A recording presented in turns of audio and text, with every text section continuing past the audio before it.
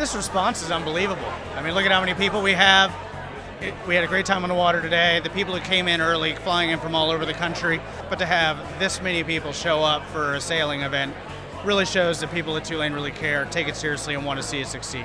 I am here this weekend with about a dozen of my fellow sailors on the Tulane Sailing Team.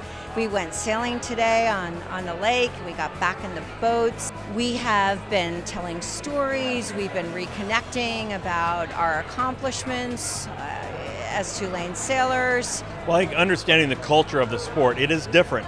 And for me, being new to Tulane, not understanding the role that Tulane has had in the history of the university from a competitive standpoint and the role of sailing in the community.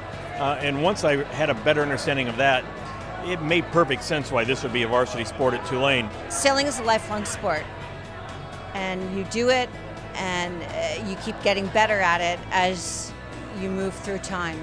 It's something that you can do for your entire life. Our time together here sailing at Tulane, we had so many incredible experiences. In a lot of ways, it means we made the right decision in bringing it back. It shows how this sport will activate our alums, how much passion some of our alums still carry for this. And so as you choose to bring something back, you know, you hope, and really the future depends on the alums engaging and being a part of it, you know, both with current student athletes and financially supporting the program. And the turnout here shows evidence that, yeah, they're willing to do that and anxious to do that.